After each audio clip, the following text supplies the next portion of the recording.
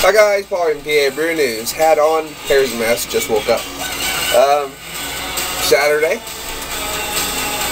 the 9th of April, or May. Beer mail. Who's from? Ethan. Who's Ethan? I don't know. Ethan from Ethan's Beer Reviews. All the way from Ohio. Which is nice, you know, it's nice sending beers so close, kind of next door neighbor. You save a little bit of money.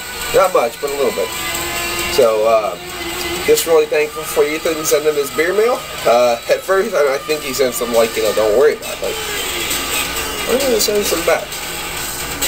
I don't know about the awesomeness he said. I'm probably not going to send that because, you know, probably just send him some limeritas or something. I don't know.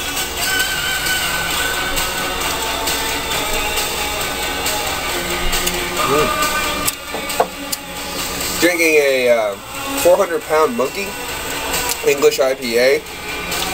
Damn. Oh. 400-pound monkey. This is also a beer review. There you go. Earthy, bitey, peppery, herbal. I mean, bam, they nailed this one. Soft, bready, biscuity malts. Oh yeah. That's good. It's probably going to get a 9 for me. That was a quick one, but moving on. Super excited about this. 2014 Jack O's Dark Apparition Russian Imperial Stout. Super excited to try this. Super excited. Great Lakes Brewing Company, Alberta Clipper Porter. Awesome.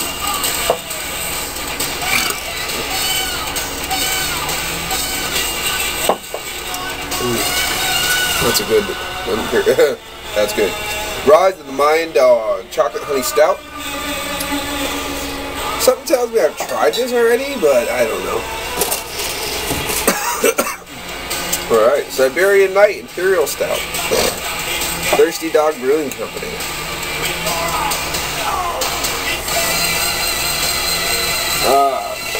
Here we go. Bourbon Barrel Aged Siberian Night from Thirsty Dog. Super excited about that. I'm going to do a side-by-side probably video. I don't know if I'm going to review one, review the other, then do a side-by-side. I'll probably just do a side-by-side. That would probably be the best thing. Okay.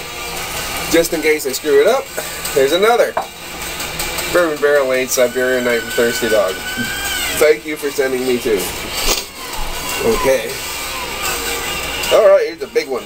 Evil Twin Brewing Company and Omega Brewing Company's collab from Omega with Love. A 12% Imperial Stout with blueberries added. Super awesome. Super awesome. Okay. And finally, last but not least, The Abyss from Deschutes 2014 Reserve. I've had a couple years from this. I really wanted to try to find the 2014, and I didn't. On my travels, I couldn't find it. He sent me one. How cool is that? So, that is, oh, excuse me, eight awesome beers. Can't wait to try them. Mostly from Ohio, which is cool. The only ones that aren't from Ohio are the big ones, I think, because I think Jackie O's is also from Ohio.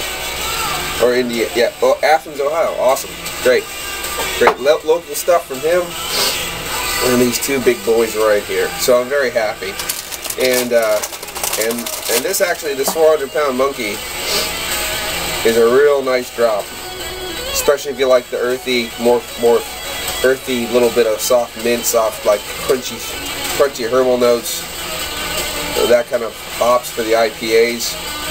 This is really nice. It definitely does taste like a kicked up English bitter with a beautiful balance of hops.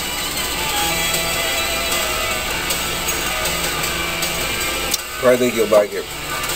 Definitely go get that a go. This has been Paul from PABrewNews. Thanks a lot, Ethan. And just to do a personal send out, I think I'm just going to eat some chips.